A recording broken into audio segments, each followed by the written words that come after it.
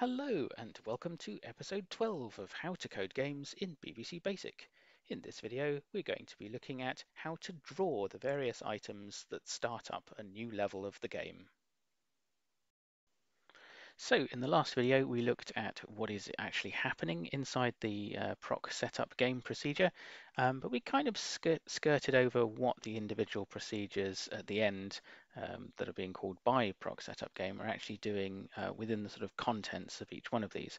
So at a high level, we know what each one of these is doing. Info line obviously drawing the area of the screen that controls the score at the top and the number of lives at the bottom. Color setup, creating the color bandings. Invader setup in combination with display invaders, which is drawing the grid of aliens. Display shields, obviously displaying the shields, the green shields that protect our player, and then proc display base, which is the procedure that draws the position of our character on the screen that we control. So what we're going to do here is actually dive into each one of these and understand in a little bit more detail what they're actually doing in practice. So if we start with proc info line here, what you can see is it's a fairly straightforward procedure. It's basically just using a series of PRINTTAB statements. The PRINTTAB command, as you'll remember from previous videos, allows you to print text on the screen at a predefined X and Y coordinate. So the standard print command by itself will simply print where from the cursor position, but PRINTTAB allows you to specify anywhere on the screen itself where you want the text to appear. Now, because we're using these PRINTTAB statements in combination with the special control characters, we're actually able to control not just what is displayed, but also the color in which it's displayed. So these PRINTTAB commands here, you can see that the letters HS for high score are going to be printed at the very top left-hand corner of the screen in green. That's the G control character here, which is using the Mode 7 control character for making green text. And then with the magenta control character here, we're actually going to show the the highest score, that's all I need to say, the highest score from the scores percentage dim array. So you'll know from previous videos that this one is indexed from 0. So the score that occupies the 0 position within that array is the highest score of all. So that's the one that we want to show as our high score. Then we've got a second PRINTTAB statement here, which is going to display on the same line, because it's, as you can see here, the Y coordinate is 0, but the X coordinate for the PRINTTAB statement is further to the right, so 20 characters to the right. We're going to display what the current score is. And again, I'm going to use green to actually display the word score. And then the magenta control character here to display the active score of the player. That's the score percentage variable that's our actual score. So obviously this value is going to change as the game progresses, whereas this value here won't change until obviously the game is over and potentially the player has had an opportunity to enter their own score into the high score table. Potentially then when they play a new game, obviously that value might change, but for the duration of the actual game that they're playing at any given time, that value is going to be static. Whereas this value here, every time proc info line is called, it will update the score that's displayed. And that's an important thing to call out. Proc info line is not simply going to be called this one time at the beginning of the level setup. It will get called many, many times throughout the game as a result of various loops in other procedures further down. And that's what allows the score to dynamically update and be redisplayed each time proc info line is called. Then the last thing that we need to do, obviously, in this procedure is display the number of lives remaining to the player. So we have a third PRINTTAB statement here, which takes us again this one is actually going to take us not further along as far as the X coordinate is concerned, but further down the screen.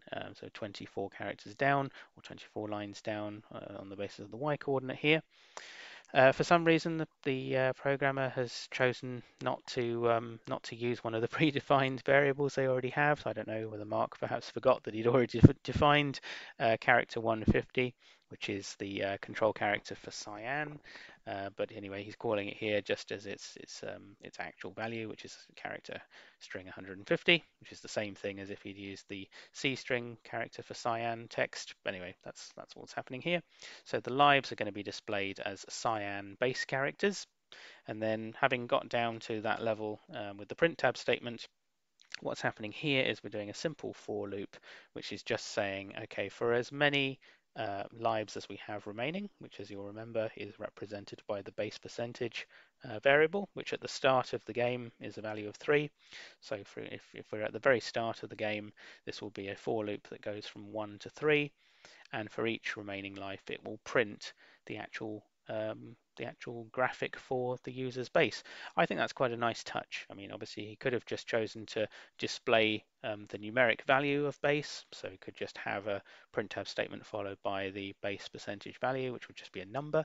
But this is a nice touch because it's actually showing the number of lives as individual bases. And of course, by printing them in cyan rather than red, that can help distinguish it to the player that that's the life counter rather than the active base that they're controlling. So that's proc info line. That's basically all that one's doing in detail. Then the next one that we've got here is proc color setup. I want to spend a little bit of time on this one because this is a rather clever way of essentially drawing out how you want everything to appear on the screen without having to constantly invoke control characters each time you want to display something in a particular position. What you can do in mode 7 is you can essentially band the screen.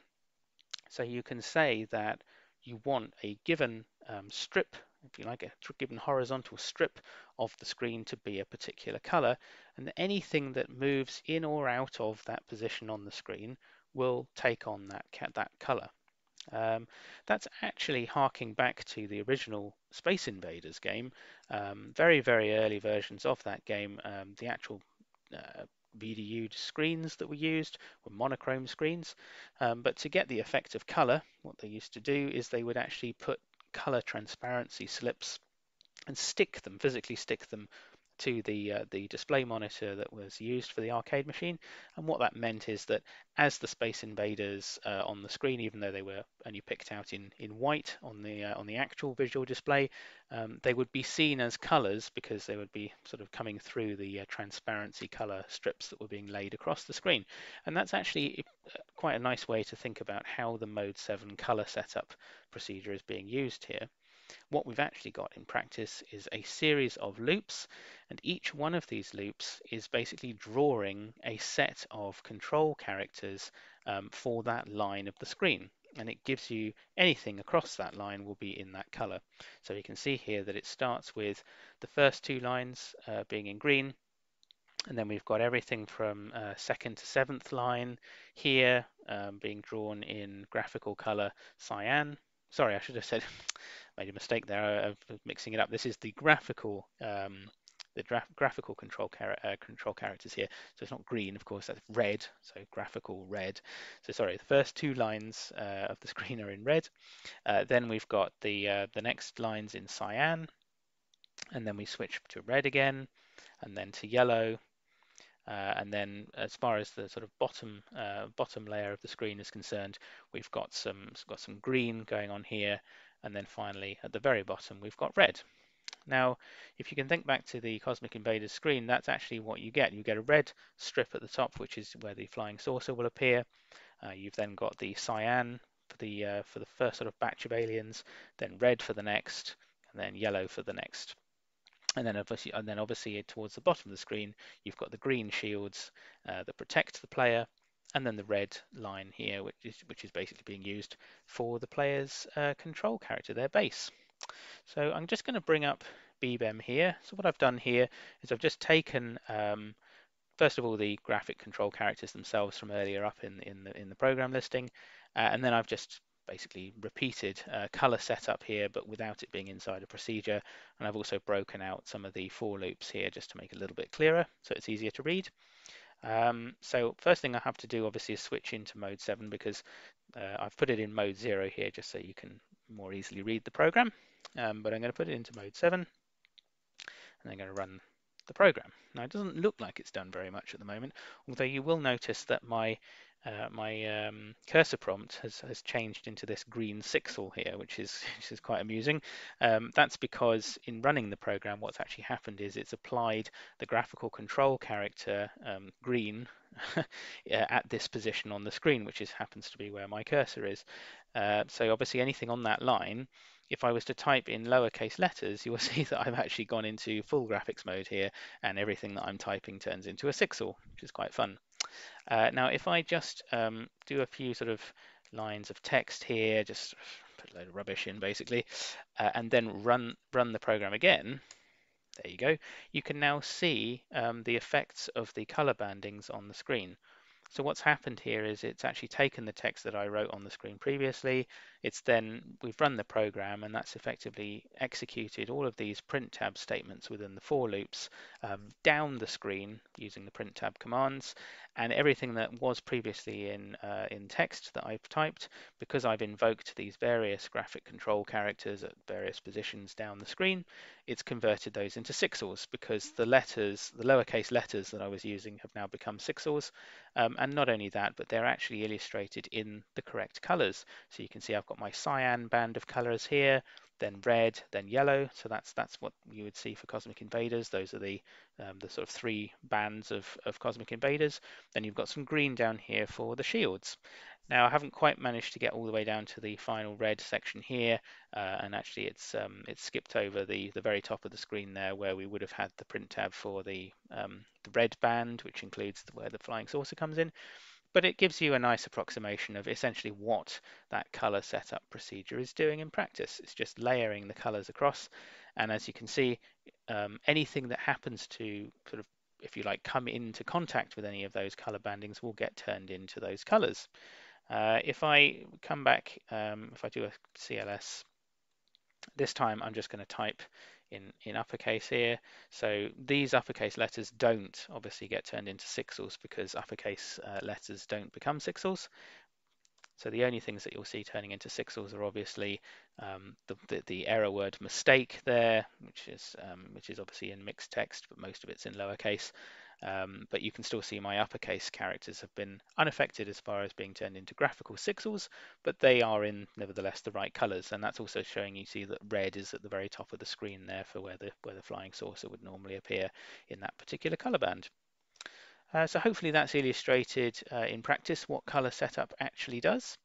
In the last few minutes of the video, I'm just going to run through some of the other procedures here.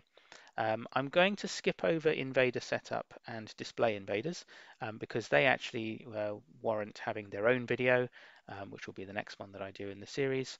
There's a little bit more going on in those two procedures, and I'd like to spend a bit more time on them, and I don't want to rush it in this particular one. But I'll just cover off these last two here. So we've got display shields. This is a very simple procedure. It's a simple for loop that just goes from 0 to 3, and it creates the green shields. Now it looks like it's doing some slightly convoluted mathematics here.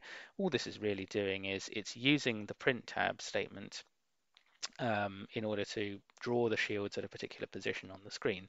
So it's doing 5 plus the value of the for loop multiplied by 9, and then 20 each time, which gives you the position of sorry, 4 shields, isn't it? Sorry, 0 to 3, so that's actually 4, if you like, 4 versions of the shield.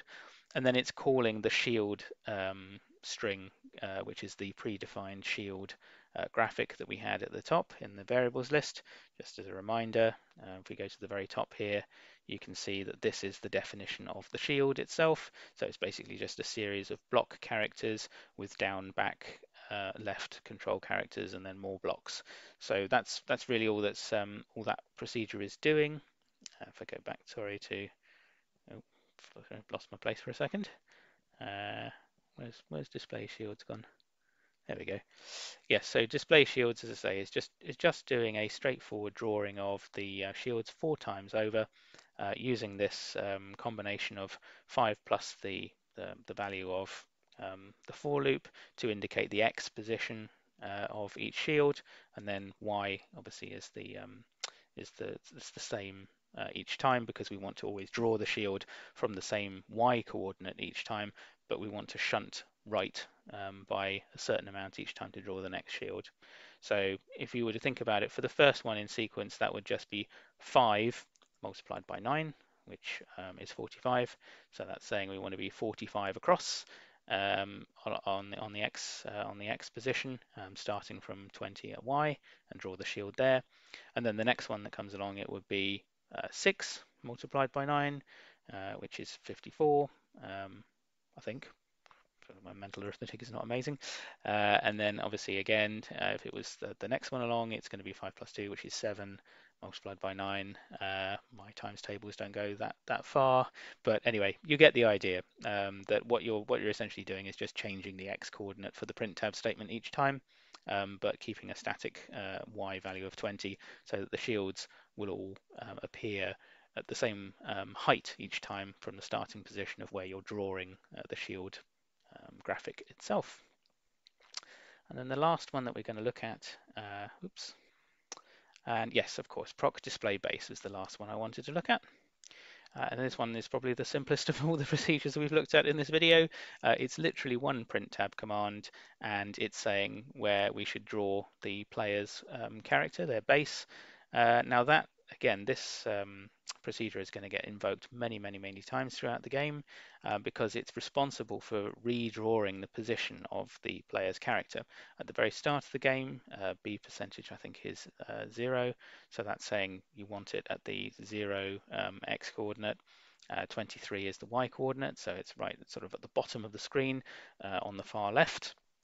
But obviously, if the player were to press the right hand control key, then the next time that display base is called, the value of B percentage is going to have incremented, and so it'll redraw the base graphic in a new position. So very simple procedure, but it gets called many times because each time the user wants to move the base, obviously display base has to be recalled again. And that's, again, the power of procedures. So even though it's a very simple procedure, it's actually doing something quite significant, because from the player's point of view, that's the thing that's controlling where they appear on the screen. So we're going to leave it there for this video. I hope that's been an informative video for you and made a bit more sense of some of those procedures that we looked at in the previous episode. And as I say, in the next episode, we're going to take a look at invader setup and display invaders to really make sense of how that alien grid is being constructed. I hope you'll join me for the next video in the series, and until then, goodbye.